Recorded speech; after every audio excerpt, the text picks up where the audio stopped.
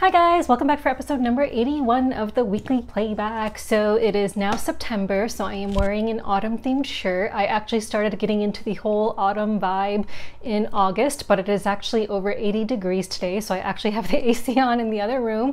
And yeah, but there were some days in August where it started feeling like autumn, so I swapped out my summer purse for my autumn purse, and I'm like totally in the Halloween spirit. I've started decorating my house for Halloween. So yeah, so this 80-degree weather is just really killing the autumn vibes, and it's actually supposed to be 90 degrees later this week, so not looking forward to that. So yeah, so don't mind the AC if you can hear it from the other room. I did play a number of games in this past week. There are two games that I will not be talking about though that I did play, and I'll talk about them later. So the first is the White Castle, which is Devere Games's Essen 2023 release, so that's going to be released in October in Essen, and there's an embargo on how to plays and reviews until towards the end of September. So even though I played that, I cannot talk about it, but I will post a picture of when I was playing it, because we're allowed to show components, and Toffee was in the background, so you can see him kind of sitting on his own game board in the back because he kept on trying to ruin our game board. So I decided to pull out a game board from another game so that he could have his own board to sit on. So yeah, so he was super cute while he was sitting on and then sleeping on his own board. And the other game I'm not going to talk about is Fit to Print, because I played with someone else's copy and my copy has just been stuck in transit somewhere. Like the shipping label was printed and then there's been no movement since August 17th. So I will wait to talk about that until I have my own copy so that I can show you guys the components and stuff. So with that being said, let's get into the games that I did play and that I can talk about.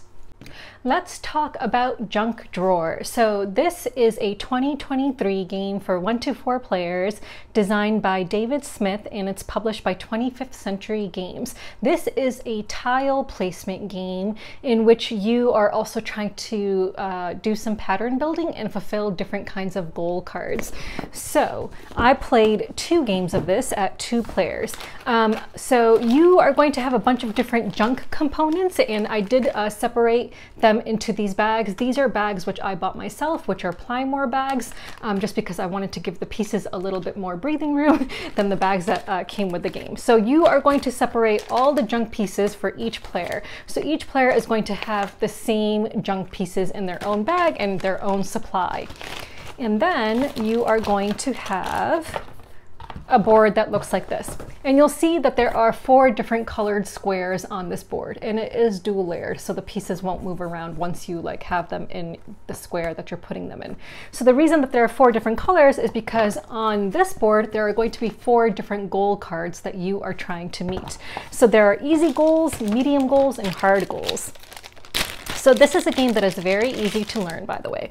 So for example, here's an easy goal. So this one says that you will score 4 points per item that is put into that square. So for example, if this was in the red square, then all your items in the red square on your own player board are going to score 4 points per item.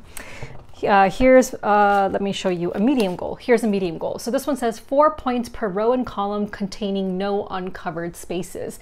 So this means that any full rows and columns will score 4 points each.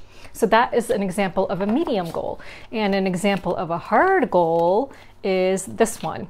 3 points per gap of exactly 1 space. So naturally that's going to be harder to complete because you're going to need to have gaps that are just exactly 1 square, and then you'll get 3 points each for those. So you're going to have a goal on each of these squares, and then those will correspond to your own player board, and once the game ends you will score each square separately, and then you'll total up the points, and then whoever has the most points will win. So how do you put items onto your boards? So you are going to have these item cards, and these item cards are going to show all of the items that each player has in their supply. And I will show you the examples of the polyomino pieces. So for example, let's see. So, there's just different polyomino shapes, like the coins are this shape. This one is a flashlight, and it takes up a whole row or column. So for example, let me just pull out this board. Uh-oh. So the flashlight, if you put the flashlight down, it's going to take up a whole row or a column, which is 5 spaces. You have like some sewing stuff. There's all kinds of stuff. There's like sunglasses and tape, like just the kinds of things that you would find in a typical junk drawer. There's even cat treats, which I like. There's even a button. So the button is the smallest piece, which is just one square. So all different kinds of items, and each player has the same items. So at the beginning of a round, you are going to have 4 cards face down next to the board. All of these are going to be shuffled, of course, at the beginning of the game, all the different items. And of course, there's only 1 card per item. So you're going to shuffle all of these, put 4 of them face down, and then reveal the first card. That is the first item that every player is going to have to place on their board in one of the squares. Then you reveal the next item. Now you cannot place more than 1 item into a square per round.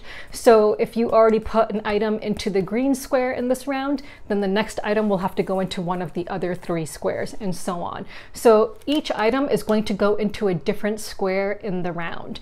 If you come to a point in the game where a player cannot place their item because, like, for example, let's say it's the 4th item in that round and they cannot fit it into their 4th square and they have to put it in that square because they already put items in the other 3 squares, then the game is going to end. So that will be the last turn of the game, and then you will go on to scoring. So it's kind of like a little tricky because you don't know which items are going to appear, and you are trying to fulfill these different goals with all of these different shapes and trying to put them into the appropriate squares, not knowing which items are going to appear and when the game end will be triggered. It is a really great game. Like, it is so easy to learn. I'm not going to say that it's hard to master. I'm just going to say that it is challenging because, you know, I don't think that this is a game you can master because you never know which items are going to come up, right? I mean, maybe you can master it. I don't know. Maybe you're some polyomino math expert and can figure out a solution to do that. But I don't know, because you don't know which items are going to come up. So you just kind of have to hope and pray that, you know, the items that you are putting into the squares, you know, will be good for those squares, and then that there won't be an item that comes up that will be really bad for you. So like, for example, in the second game I played yesterday, the game end was triggered because my opponent could not place the flashlight. He did not have a single row or column available in any of the squares where he could put the flashlight. So the game end was triggered. So then, you know, once the game end is triggered, you're of course going to count up your points for each square. So for example, here's one game that we played and here's another game we played. So you put in your individual scores for each square, and then you get your total score, and then you see who won. So in the first game I played, I got 56 points, and in the second game I played, I got 58 points. So I happened to win both games. But yeah, it's a really great game. I think, you know, for the first game we played, we had, I believe, 1 easy, 2 medium, and 1 hard card. I think for the second game we played, I think maybe we had 1 easy and 3 medium, or maybe we had a hard, I can't remember. But anyway, but yeah, it's a really great game, super easy to learn, like super quick teach. And if you like polyomino games and you like challenging games and you like a little bit of uncertainty, then I think you will love Junk Drawer. So definitely check it out. And by the way, this was a review copy, so I did receive this from 25th Century Games as a review copy, so I did not pay for it myself, but I do think it is a really great, fun polyomino game, and again, super easy to teach. So yeah, so check out Junk Drawer. Another game I played recently is Vadis. Vadis is a 2023 game for 3 to 7 players designed by Rainer Knizia. The art is done by Kwanchai Moria, and it's published by Bitewing Games. This is a negotiation game with hidden victory points and yeah, and point-to-point movement. So I played a 7-player game of this, and that was the only play I've had of this game so far. Firstly, I will say that when I showed this game, when I received it, I showed it in the last video, I think, and I was like kind of sad that there's no elephants in this game. That was before I understood that the animals are not trying to escape from the zoo. So now that I know that they're not trying to escape from the zoo, I am glad that there's no elephants, because elephants do not belong in zoos, but there actually is an elephant here. I mean, I feel like no animals belong in zoos, but you know, if it's a really great zoo that has like actually cares about conservation and cares about the animals' well-being and and has large enough enclosures and, you know, gives the animals the social interaction that they need and all of that, then great. But, you know, if they're, especially if it's a rhino and, you know, rhinos are about to become extinct. So in that case, fine. But if it's a zoo that only cares about making profits and does not care about the well-being of the animals, then obviously I'm going to be against that. So with that being said, in this game, you are zoo animals and you want to be like the top exhibition at the zoo. So you are trying to make your way, first of all, so this game is about points, hidden points that you're going to earn, and I'll talk about how you get those points. But you're going to start each time, the game by having an animal placed here at the bottom somewhere. And in order to even score your points, you need to make it to one of the star spaces up here. Now, it may be that you don't even get an animal there because there's 7 spaces up here. In a fewer player game, you'll have 5 spaces. But if you don't make it up there, someone might be able to take up 2 spaces, and then too bad for you because you won't even get to score your points. So on this board, you're going to see different pathways leading from enclosure to enclosure. You'll see some enclosures have like 5 spaces, some have 3, some have 1. And you'll even see like underground pathways, which the armadillo's special ability will allow you to use. So let me just show you some of the components and how this game works. So I have the deluxe version. So everything I have is like really nice, like plastic. So for example, these point tokens are the really nice chips. But if you have the regular version, they're going to be cardboard. And likewise with the player screens, my player screens are the really nice like quality ones. So yeah, they're like thicker like cardboard and stuff. So each player is going to have a player screen which shows you know, which each animal's special ability is. So you're going to see all the special abilities of the animals and then your own ability at the bottom. So this is the hyena and it shows what the hyena special ability is. So I played as the marmoset because of course it's purple and there's no elephants in this game. So let me just show you some of the components. So each person is going to have 6 animals. And they're so nice. So even in the standard version, you're going to get these really nice wooden pieces that are screen printed. These are really nice. And then in the regular version, you'll have cardboard ability tokens, but in the deluxe, these are also wooden. So you are going to put these onto your board as such. So the reason you're doing that is because that's going to show all the other players that you have 2 ability tokens. So basically in this game, you on your turn will have 1 action to use, and the various actions you can take are, so let me just make sure I don't skip over any, so I will show. Okay, so the actions you can take are to add an animal to the zoo. So the bottom section of the board that I showed you, you will add an animal there.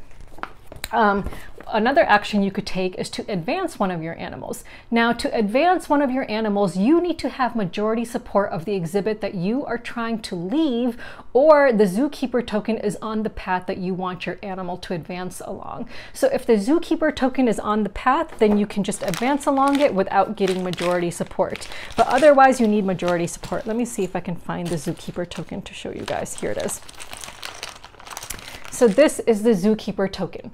And it starts in this section of the board. So it's going to start over here near the section that everyone is trying to reach so that their points will be counted. But during the game, you will have the ability to move the zookeeper if you want to. So in my 7-player game, you know, same thing. It started towards the top of the exhibition area where everyone is trying to get to. So if the zookeeper is there, then you do not need majority support, but and you can just use the zookeeper.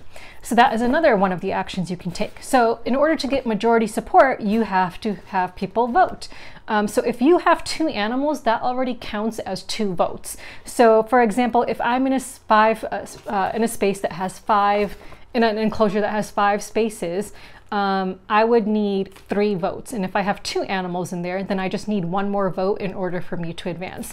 When it comes to voting, that's where you can make all kinds of deals. You can, you know, make deals with other players. Like, okay, if you vote for me, then I will let you use one of my abilities later. And that's why you have these ability tokens. You cannot use your own abilities. You can bribe other players with your abilities. So you can say, hey, if you vote for me and let me out of this enclosure, I will let you use my ability ability on a later turn. Whether you keep your promise or not is another thing, but you can bribe other players with your own abilities. And you can only, of course, your ability can only be used twice. So if it's been used by one player, you're going to put it face down. And then if you have your other ability used by another player, you'll put it face down. There is a way to revive your abilities, but we can get into that later. So everyone has 2 ability tokens that they can use to bribe other players. So you can make deals. You can make deals like I'll give you money if you let me advance. You can make deals like, okay, you know, with other players saying, you know, don't vote for them and I'll give you money to not vote for them, and so on. So really, like, everything is up in the air. Like, you can make all kinds of bribes and stuff like that. If you get the votes that you need to advance, then the players who voted for you will get to collect a laurel, that is a point token. And when you advance, you get to collect the laurel that was on the path that you advanced along. So that is one way you're getting points. Those are randomly placed on the board. So again, you're going to see on this board all the different paths, and along the paths you'll see these sections where the laurel tokens are going to be placed. And those are completely random, so they go up to a value of 5, I believe, or maybe it's 4. Let me see. I don't remember what the highest value is. Yes, the highest value seems to be 5. And some of them you can see have different symbols on them as well, which, like this one, will let you put back a laurel onto your board so that the ability can be used again. I believe that that's what that one means. So yeah, so there's a bunch of different laurel tokens that are in this bag, and they get randomly placed onto the board. So if the other players voted for you, they will get to collect 1 laurel each for voting for you as well. So another action you can do is to advance a peacock. So there are some neutral kind of peacocks in this game. So the peacocks don't really belong to anyone, and they get to roam freely throughout the zoo, which is really cool, because I feel like in every like animal park or like park that I've ever been to, like, and I only try to visit like ethical places, it's true, the peacocks are just kind of roaming freely and just doing whatever they want. So that's kind of like true to real life, that the peacocks just get to roam around and do whatever they want. So one of the actions you can take is to advance a peacock. And that helps because peacocks are, you know, they get to block out other players from taking up spaces and so on. And they get to leave an exhibit without majority support, of course, because you are, you know, just moving them as one of your actions if you choose to do that. And they don't collect laurel tokens when they move. Another action you can do is to move the zookeeper, which we talked about earlier, because moving the zookeeper will then allow you to leave an exhibit and move into another exhibit for free without collecting votes. However, when you use the zookeeper to do that, you do not get to collect the laurel token that is typically there. However, one of the animals does have an ability that would let you collect the laurel token, I believe. Yeah, it's the tiger. The tiger says, allow an animal moving over the zookeeper to collect the laurel. So if you made a deal with a tiger before and you can use their ability and they actually honor their deal, then you will get to collect the laurel.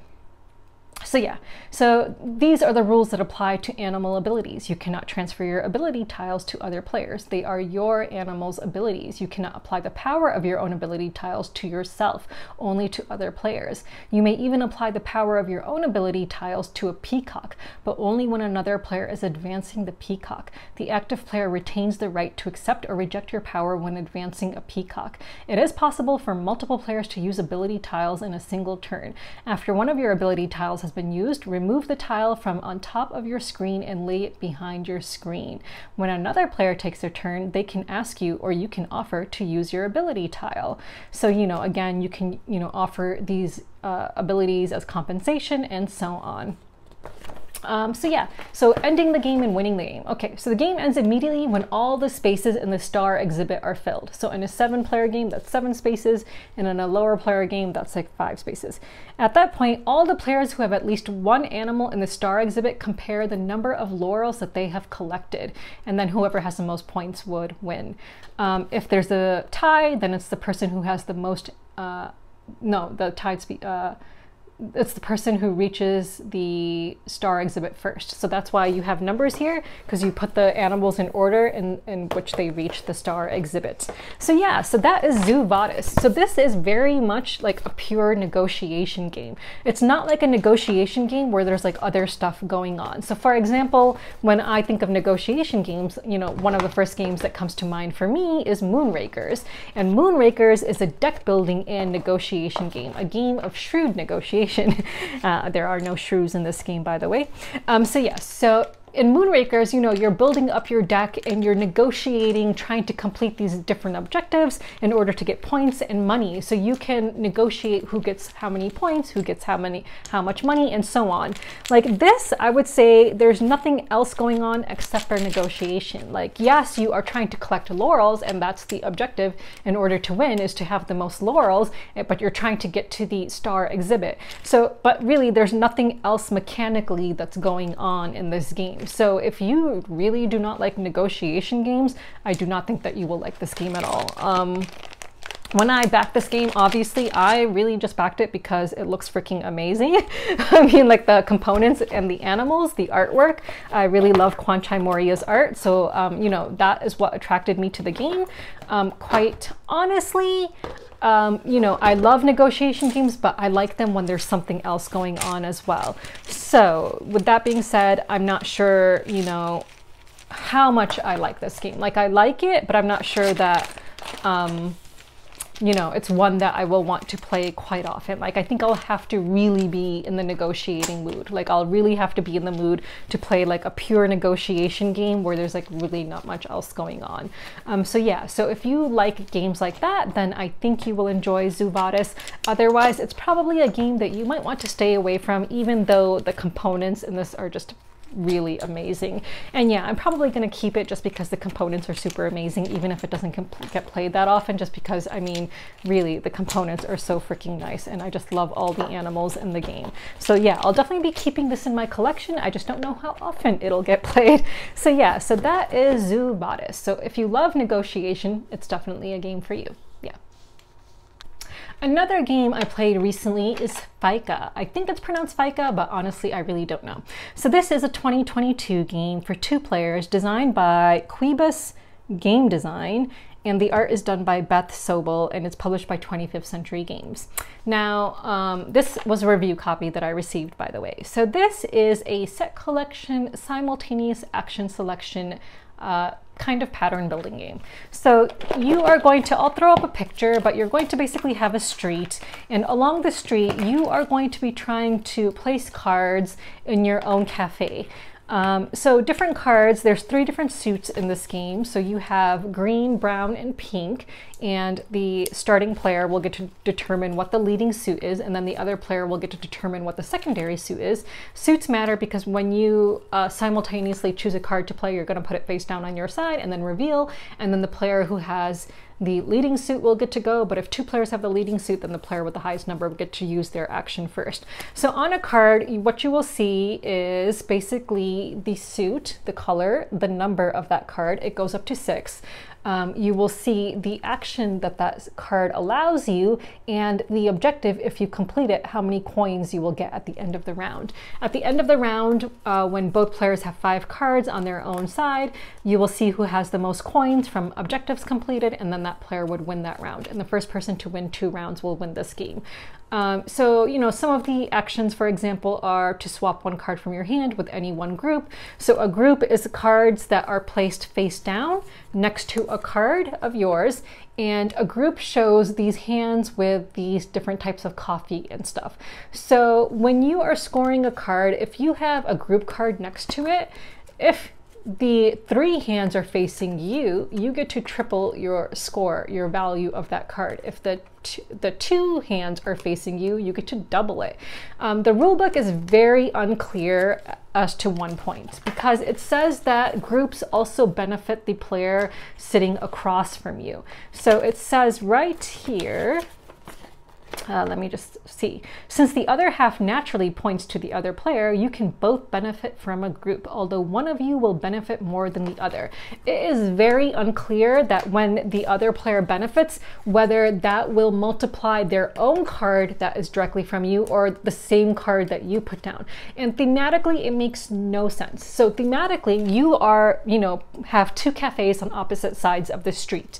And if one person has a group of people in their cafe, like let's suppose, the other person has this group in their cafe, why would that benefit me in real life? Like, I do not have these customers in my shop, so why would my score get doubled? Like, that just makes no sense to me.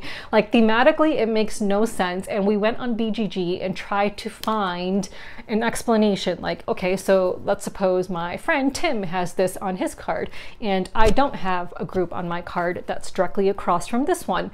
And the three hands are facing him, so his score gets tripled from his own card. Now, the rule book says that I also benefit. So do I triple or double the score? Because I would have the two hands. Do I double the card that is on my side? Or do I just take his score and double it and add it to my own points?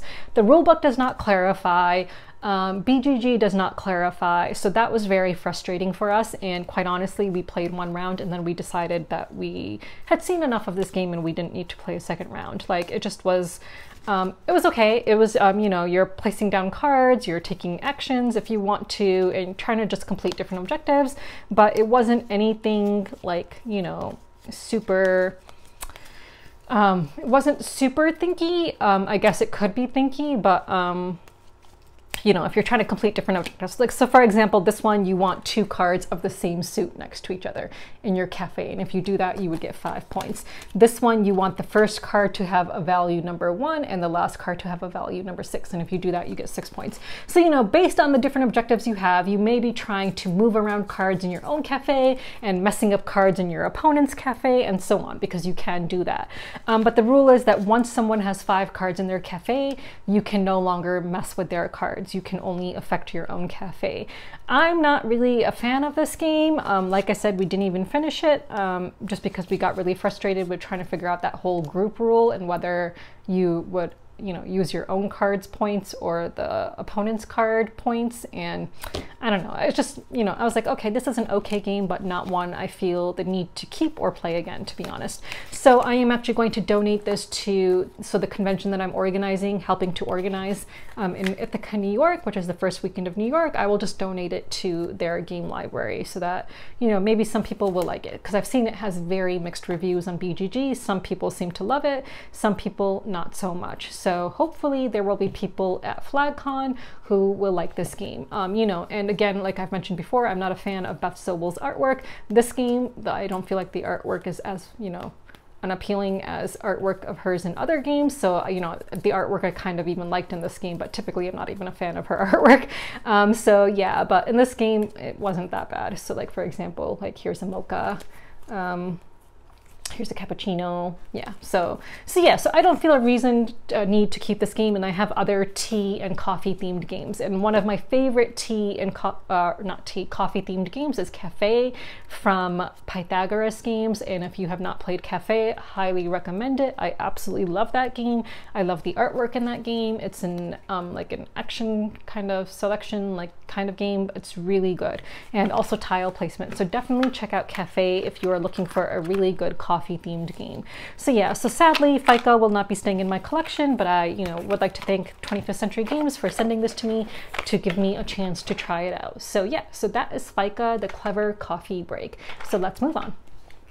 The next game I'm going to talk about is Skull King. So Skull King is a 2013 game, wow, 10 years ago, for 2 to 8 players. It is designed by Brent Beck and Jeffrey Beck, and the art is done by David Bach, Eckhard Freytag, and April Stott, and it's published by Grandpa Beck's Games. This is a trick-taking game. This was sent to me by a viewer of mine, Arthur, so thank you, Arthur, for sending this to me. He also sent me Ghosts of Christmas, that trick-taking game from All Play, or Board Game Tables. All Play is their new name. So he sent me 2 trick-taking games, and I've now gotten the chance to play this one finally. So I played this, I believe, at a 6-player count, yes. So So you are going to have a bunch of different cards in this game. So let me just show you some examples, but there are 3 suits in this game. So the 3 suits in this game, are there 3 or 4? No, sorry, 4 suits in this game. The 4 different suits in this game are the yellow, the green, the purple, and the black. Black is trump suit. Cards go up to a value of 14, I believe. I believe that is the highest you can get. There are some special character cards though. So let me just pull out some of the character cards so we can talk about it. Okay, so the special cards in this game, and by the way, I played like the basic version of this game. I did not play with the expansion cards. Like there's some kind of expansion cards in this game which I did not play with. So each player is going to have this, and you are going to make a bid at the beginning of a round to determine how many tricks you are going to win. So there are 10 rounds in this game. In the first round, you will be dealt 1 card. In the second round, you will be dealt 2 cards. In the third round, 3 cards, and so on. So in the first round, there is only 1 trick to be won, basically. In the second round, there are 2 tricks to be won, and so on. So by the 10th round, there are 10 tricks to be won, but you can only bid up to a maximum of 4. And depending on whether your bid is correct or not, you may, win points or lose points. So the way it works is after everyone, so someone is obviously going to start and they set the suit.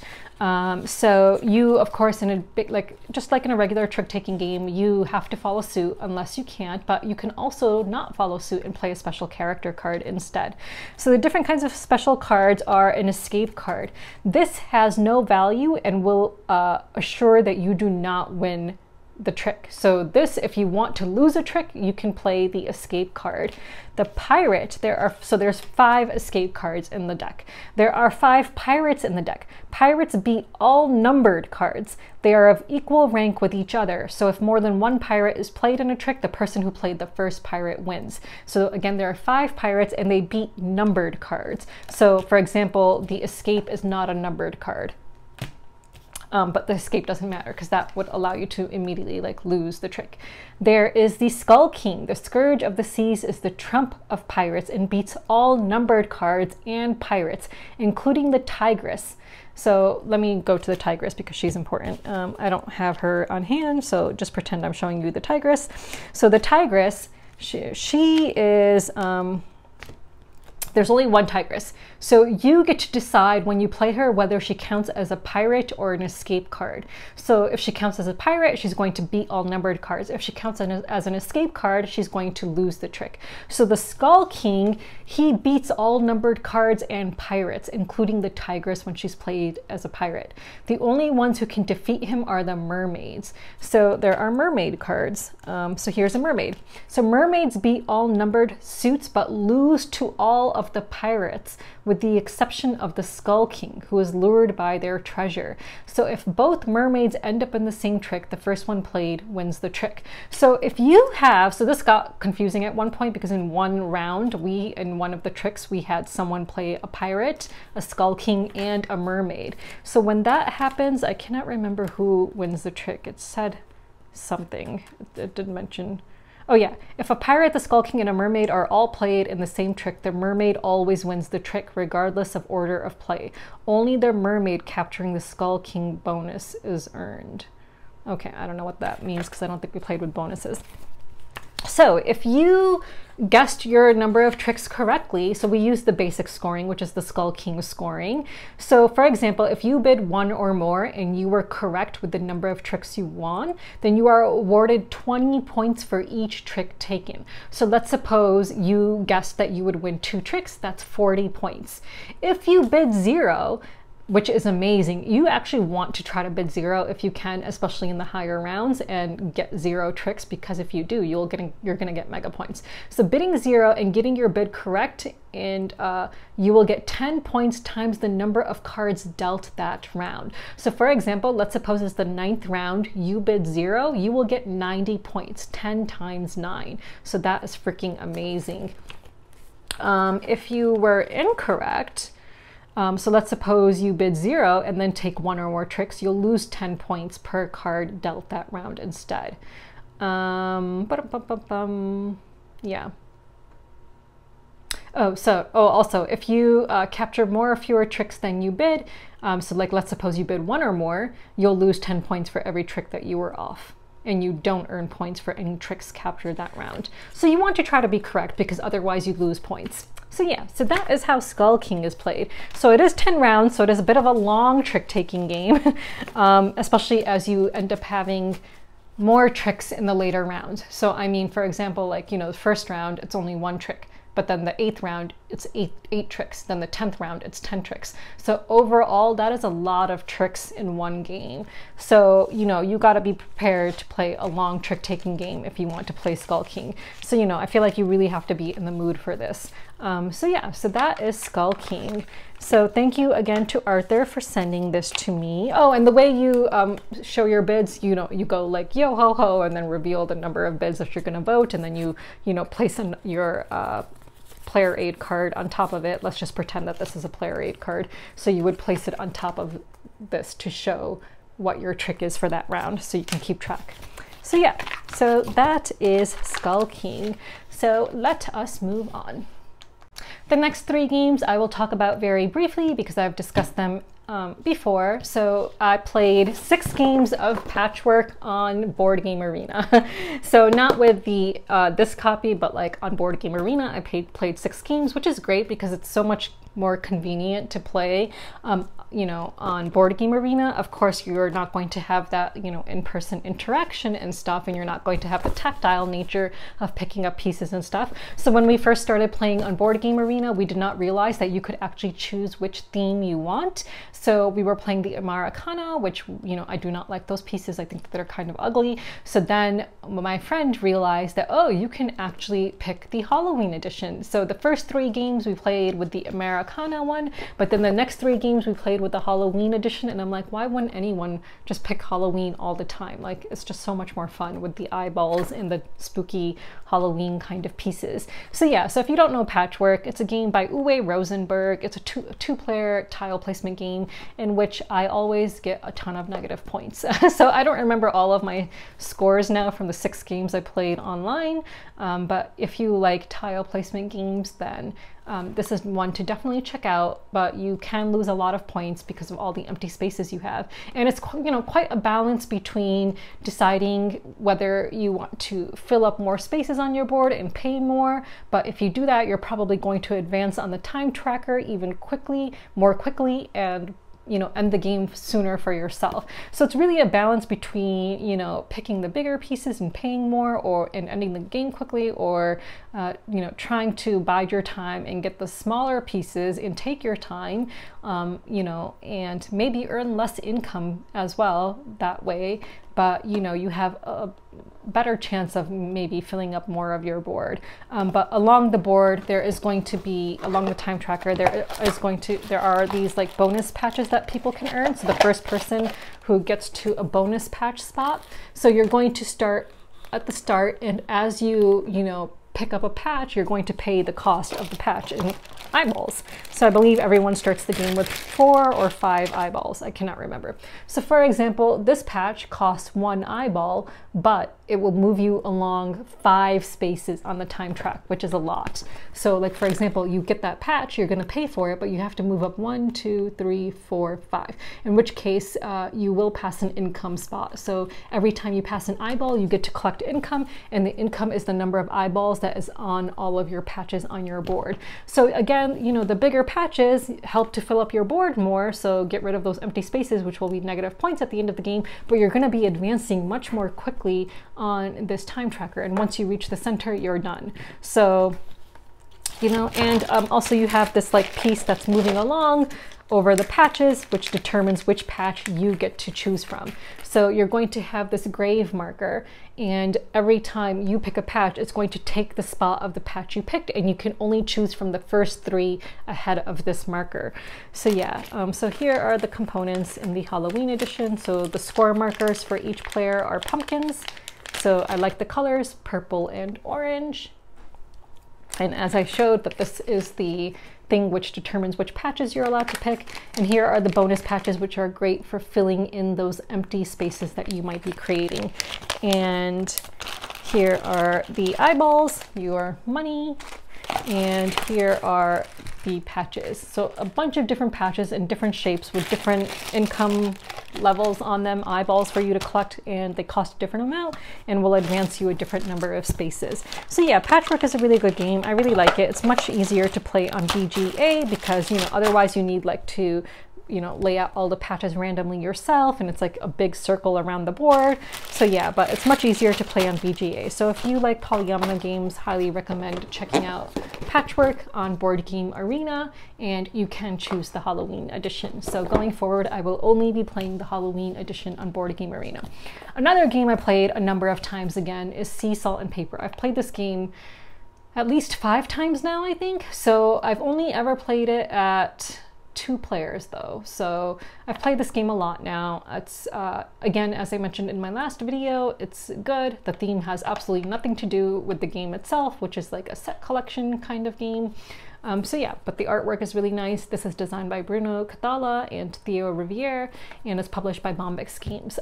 They are coming out with an expansion to add some more cards to this, so I'm going to try and pick that up at Essen when I'm at Essen next month, which I can actually say since it's September, which is crazy. My flight is actually exactly a month from now because I'm flying out on October 3rd, and I will be landing in Germany on October 4th, and Essen begins on October 5th. And finally, I played yet another game of Zuuli. So I don't even know how many plays I'm at now with Zuuli, but it's a lot. So Zuuli is a set collection, pick and pass set collection game. It's the Fierce and Friendly set collection game. I played with someone who'd never played before, so I got my highest score yet, but that's because he unfortunately made the mistake of not picking up as many enclosures as he should have in the first round, even though I advised him to. So I tried to give him a tip that, listen, you really want to, you know, get these enclosures to store your animals in. But yeah, so I got my highest score, but yeah, I think I need a break from Zuuli now. I think I've played it like a lot now, so I think it's time for a break from Zuuli. So yeah, so those are the games I played in the last week, and of course I did play the White Castle and Fit to Print, but I will be talking about those later in the month. So let's move on. So let's talk about games that I am backing. So I reduced my pledge for Perch to $1. So no longer backing that to receive the game. You know, I might reach out to the publisher and see if there's a way I can get a review copy from them in the future. I did receive a review copy of one of their games at PAX Unplugged a few years ago. I received a review copy of City Builder, which is really a really great city building tile placement game, which I absolutely love. So yeah, so that's, I think, the only review copy I've ever received from them. So I'm going to see if I can get a review copy of Perch, just because I am super tight on money. So we'll see about that. Of course, I'm backing Favor the Gods of Othera at $1 so I can receive my production copy. That's a game I covered for its Kickstarter, and it is fully funded, which I'm really happy about because it is a really fun game. Like, as I mentioned in the video in which I talked about it, I played a 6-player game of it, and we played at Barnes & Noble, and a girl from the table next to us, she asked us which game we were playing because it sounded like we were having so much fun, and we were having a lot of fun. So yeah, so Favor the Gods of Othera, which is like a tile placement exploration game, and I am backing Harvest. So that is the new game from Keymaster, I think it's called. Is it called Keymaster? What are the, yeah, Keymaster Games, the same publisher as Parks. So Harvest is a farming game. I do not know if I should keep my pledge. You know, it's a very cute game. I absolutely love like the animal artwork and everything. The pieces look fantastic. I mean, it's got this really cool cow. Ugh, I love cows. There was a point in time when I was actually really obsessed with cows. So like, I just thought that they were like the cutest things. And so friends would like, if they visited me, they would like gift me like a cow plushie and stuff like that. So yeah, I think cows are super cute.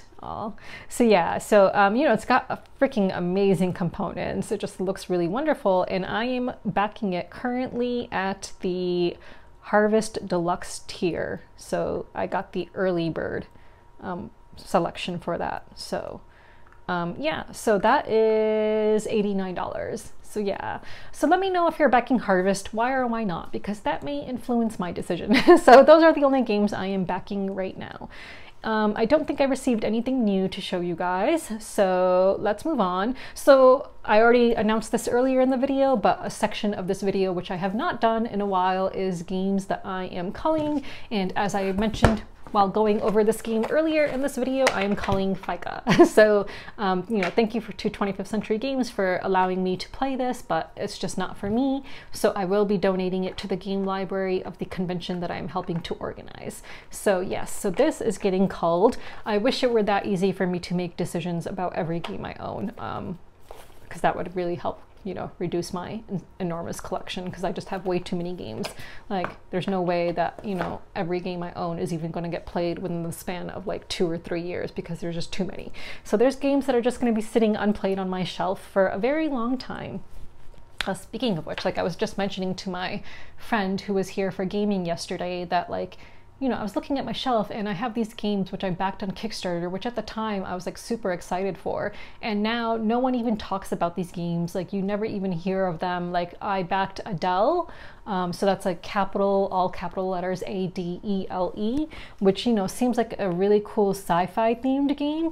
But like, who even talks about this game or even like plays it? I don't know. Like, okay, so it's a 2021 game.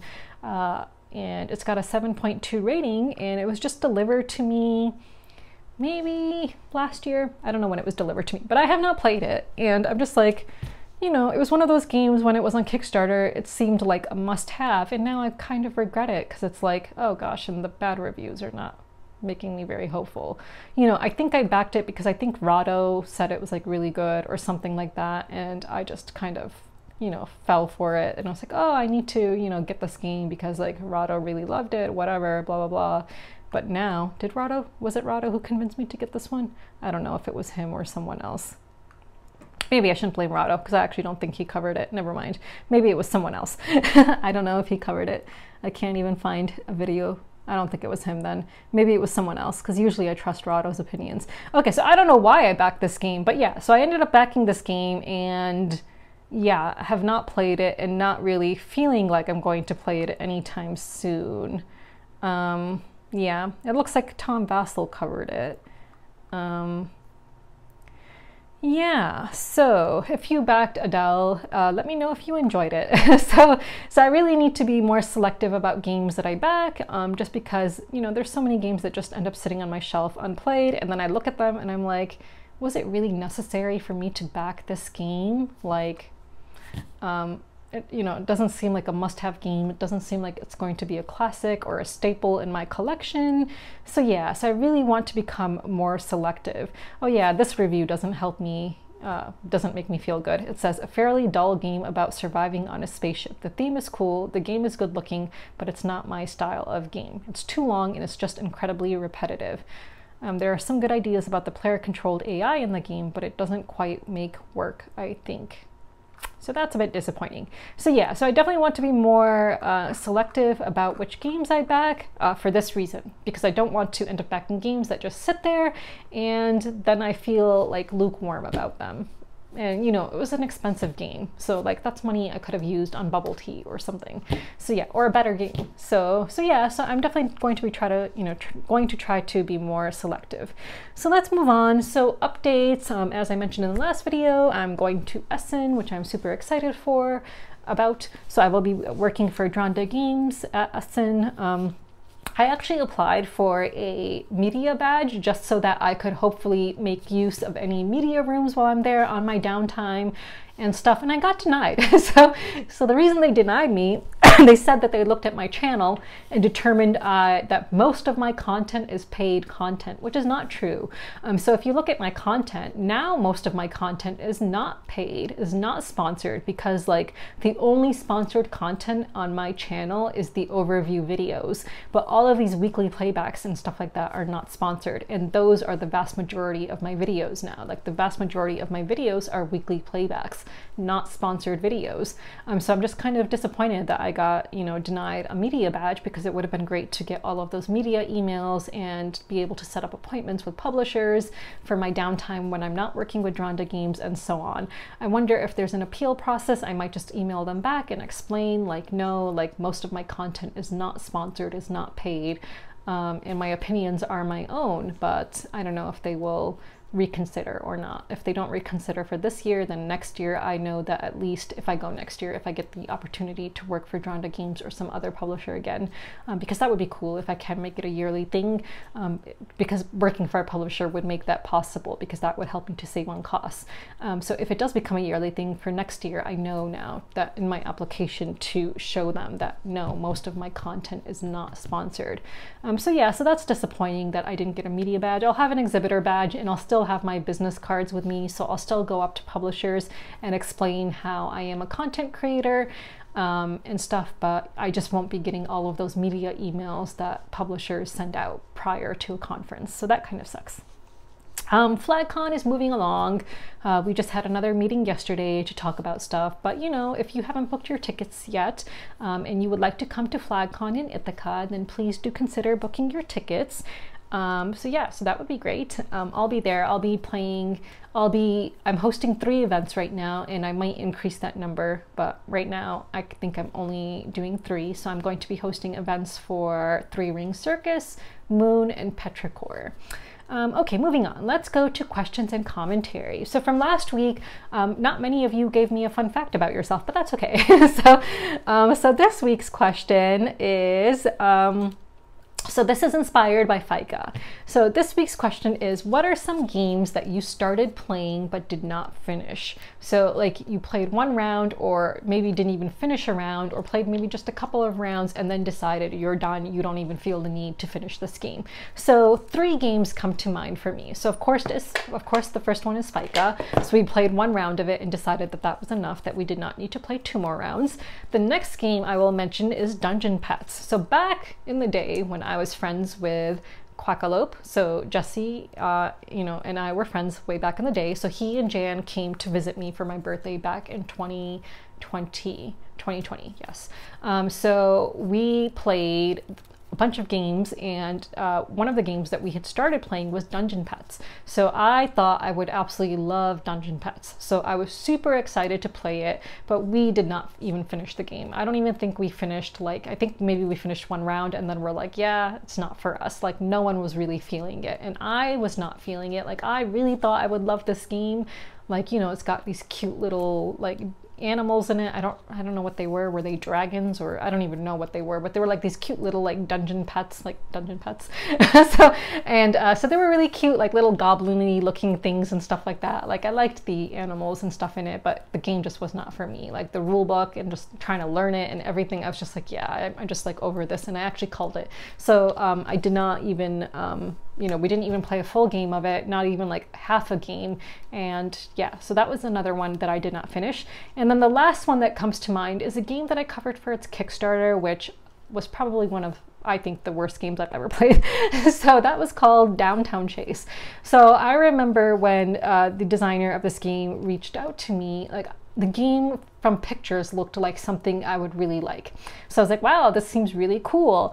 And I remember, so I played with 2 friends of mine, and to this day they still joke about how it's my favorite game, so, which it's not. So we could not finish it. Like, so we played, I don't know how many turns we each took, but the game just was kind of like a hot mess. It was just a really big mess. So it's got like a lot of stuff going on in it that just doesn't make sense, I think. So you're like going around the city and trying to, like, I think, collect different items, if I remember correctly. This was like a long time ago, so it's hard to remember all the details now.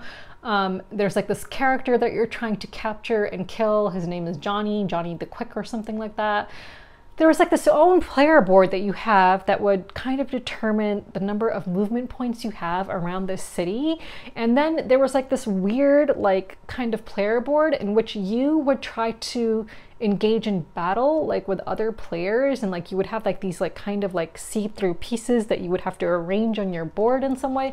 It was the weirdest thing ever. Like, it just, I was just like, what is this? Like, this just, it was just very kind of like frustrating. I was like, it was just, I don't know if frustrating is the right word, but like no one was enjoying it. We just felt like there was just like too much luck in this game. There was like cards you were drawing and you couldn't really like come up with a strategy of any kind. So yeah, so this game did not fund, and I actually went back before I started shooting this video today to watch my overview video of it, because I remember that I did not like this game. So I was curious about what my thoughts were on this game. So like, you know, I mentioned in my previous video where I talked about morality or ethics in content creation, and I said that if it's a game, because you know, when I end a 1-minute overview video, I always want to end it with something like, if I enjoy the game, like, oh, if you enjoy this, then check out this. If you like this, then check out this, you know?